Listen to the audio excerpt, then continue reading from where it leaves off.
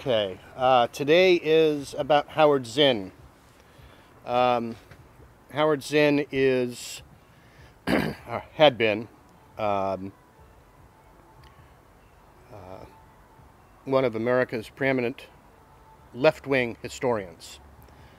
He created a genre of history um, that had not been even thought of, and I like how somebody had put it to me a couple of days ago. He writes from the loser's perspective, and writes from a labor direction, and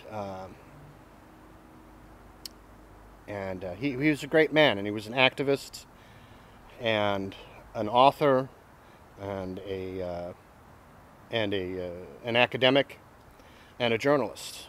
And December tends to be our month of academics and journalists. He was born August 24th, 1922, to Jenny Rabinowitz and Eddie Zinn. I bring them up because it's very important for you to understand where he came from. His mother was from eastern Siberia,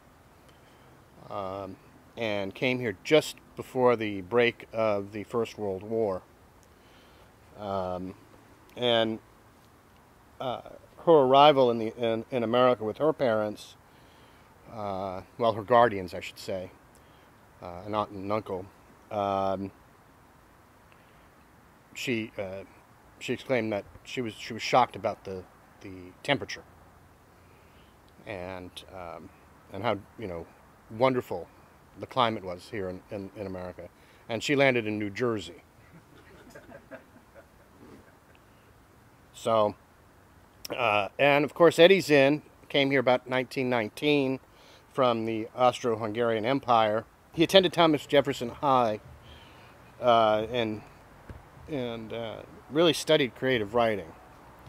At the time, the principal was Elias Lieberman, and he was a new principal.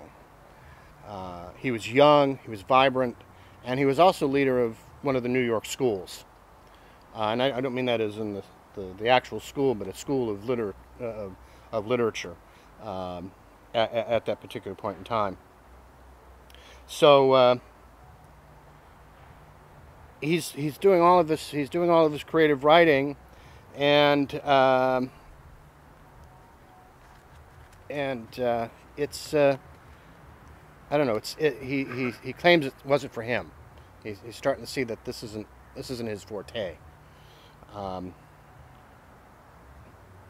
So World War II comes up, and he had said in an interview with Charlie Rose that he was incredibly eager to fight fascism, and that's strange because we know him as an anti-war activist, and this is his, as he stated, his state of normalcy was this period of time in his life. So he joined the U.S. Army Air Force as a bomber, and he dropped napalm on Rouen and Pilsen, which is in France, and then realized when he got back that that probably wasn't a good idea. And he ended up going back a few years later and interviewing all of the people in those villages that he had bombed. And this is where he ended up becoming a peace initiator and an anti-war protester. He didn't, I guess at that particular point in time, didn't realize the effects that his bombing had done. And you'll see that in some of his books. So anyways, he comes back to New York and attends NYU on the GI Bill and graduates in 51. By the way, he got married to Rosalind in 1944. I don't want to forget that. and then Columbia University master's in 52.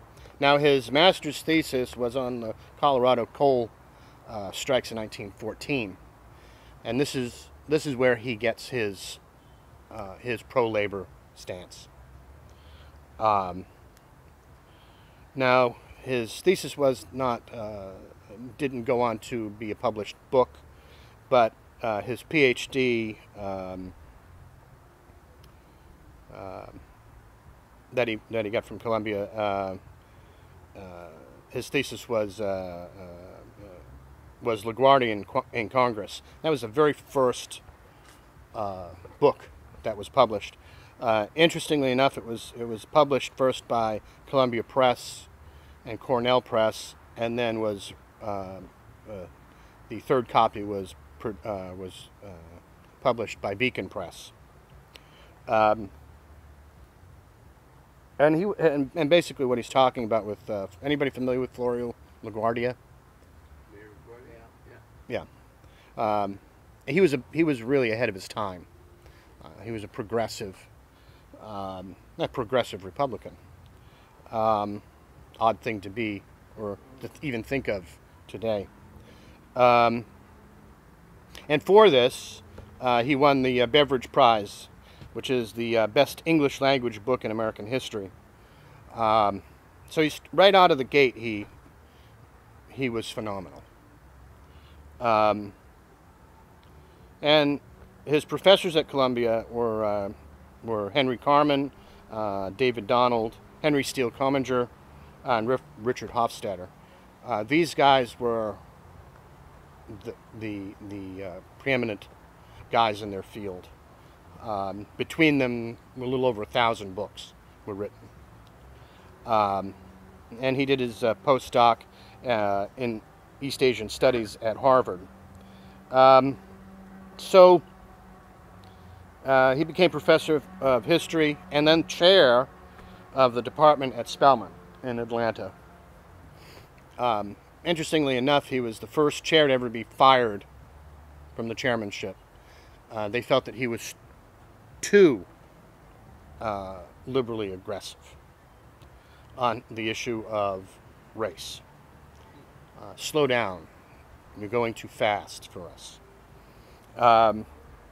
And he was visiting professor at the University of Paris and Bologna, and then started his real career at Boston University in 1964 as a professor of political science.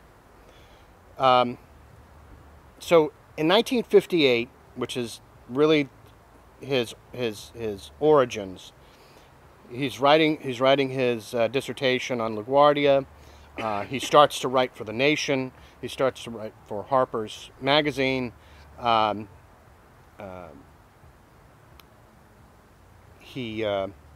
then he becomes an advisor with SNCC, Student Nonviolence Coordinating Committee. And anybody familiar with SNCC? No? It was a student-led peace organization, specifically at that point in time for the issue of race relations, and then eventually became anti-war movement.